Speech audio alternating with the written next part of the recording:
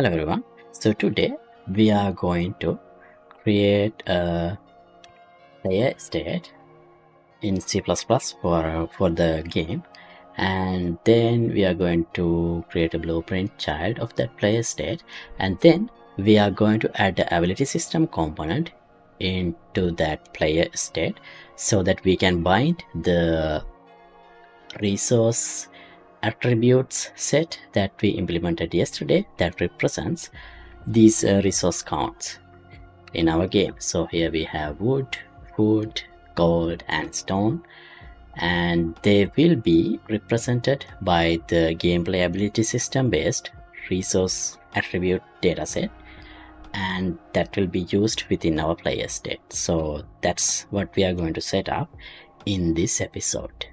So before we get started, let me remind you that you can download the project files of this project and all other thousands of projects I have done from my Patreon page. Once you become a member, you can access anything without any limits, so feel free to check it out. And here is the full playlist of this C++ real-time strategy game tutorial series. I'll leave the link to this in description below, and also there is another playlist, another series that I have done a strategy game template using blueprints, so I'll leave the link to that as well in case you are interested more in the blueprint side. Right, now let's get back to today's episode. Okay, so in the last episode we did implement a attribute set to represent resources. That means these things here: wood, food, gold and stone.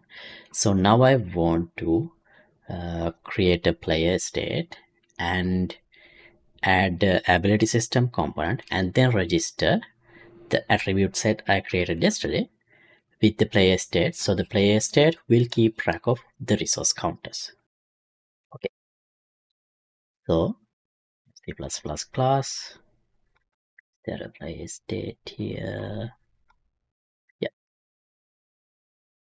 and I'll add it to my top down utilities. I'll call it player state. Great. All right, so now here is the player state class here.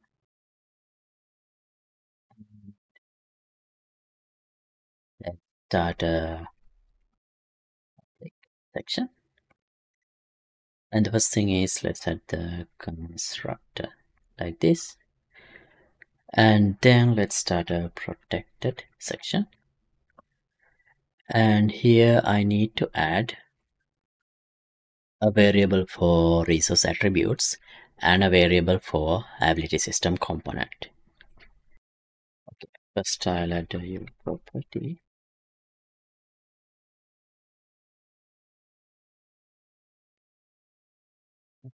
All this.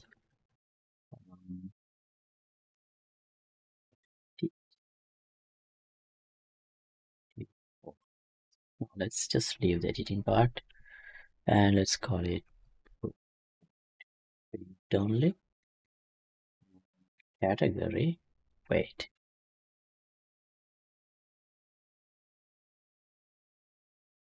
it's for the category. I don't need all this, but the suggestion system keep giving me everything. Call it resources,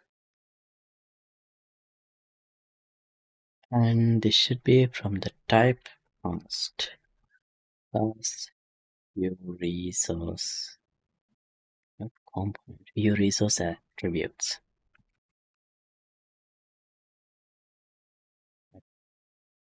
Attribute set, right? And we need another U property.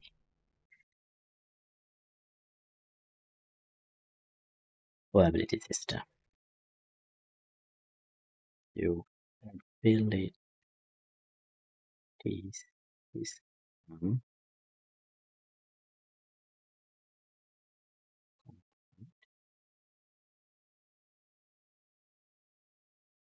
ability system component, right? So Now we'll go to an error.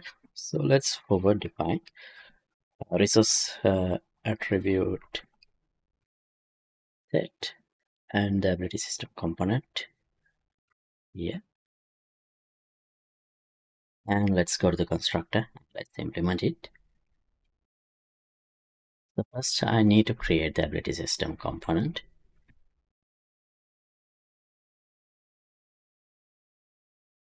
Yeah, the way. Create the ability system component. And then resource attributes. We can define the resource attribute set like this. This will initialize internally the resource attributes and register it with this ability system component. Okay, now save everything.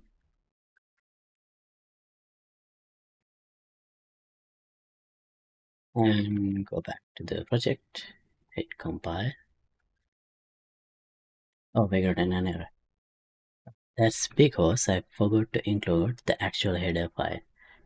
Yeah, should have done that. So resource attribute set and the ability system component. Okay, should be all good. Yeah, all good. All right. So now we do have a C++ player state here. And let's create a blueprint instance from this. I'll save it. The blueprints within my plugin under game framework. I'll call it VP top-down player state. All right. Now we can start using this as the default player state of my top-down game mode base. I'll use this newly created blueprint player state, top-down player state. Okay, now here one thing is there is a way to define default values for the ability system. Why am I not seeing this? Right, maybe because I didn't add the new property. So let's add it. Defaults only. Maybe we should add it over here. Actually,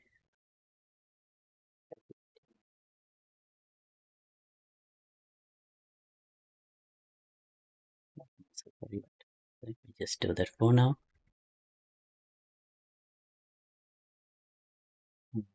Close it. Compile.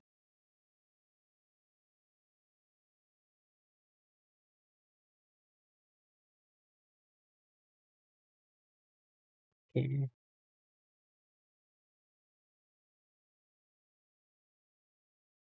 Yeah, now we have the options to change. Okay, now here we have this default starting data array. So here I can add a data table to define default values for the resource attribute set. So let's define a table. Do we have a data table here?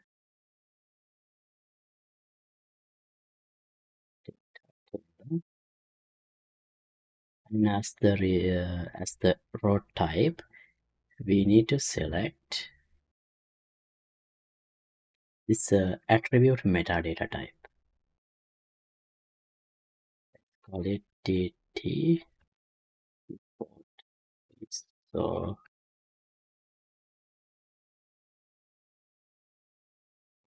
default resource values.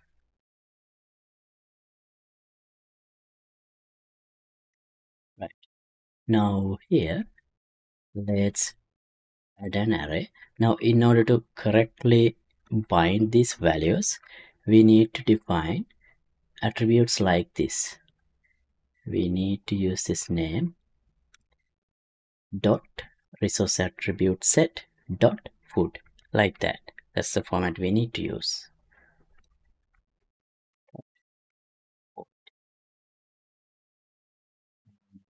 base value is the 200, means 0 max. I don't really need a max value, so I'll add a very large number like this.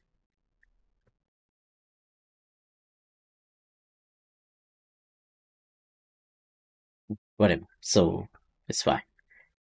And we have wood. Duplicate this, yeah.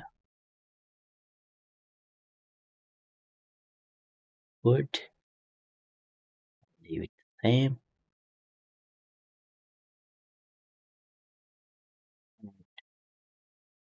Stone.